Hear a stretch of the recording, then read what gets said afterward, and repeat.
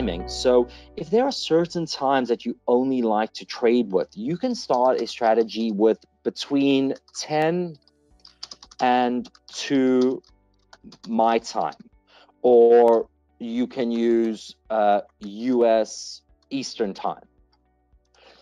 If, for instance, Apple USD current day open is above, let's get my syntax right there first. Open is above Apple previous day close.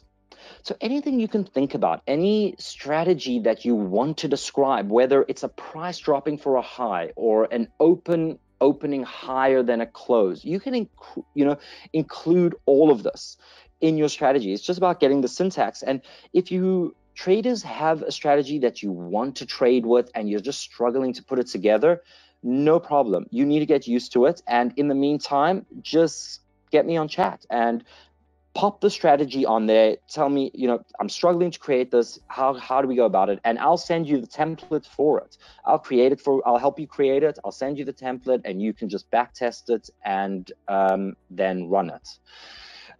So that's, you can use time, and you don't only have to use, for instance, a certain time you want to trade.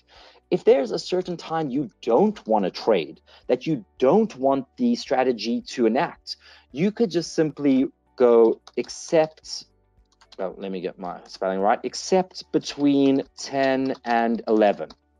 That means that even if your condition is met between this time, your strategy will not trigger. It will wait until after 11 to trigger.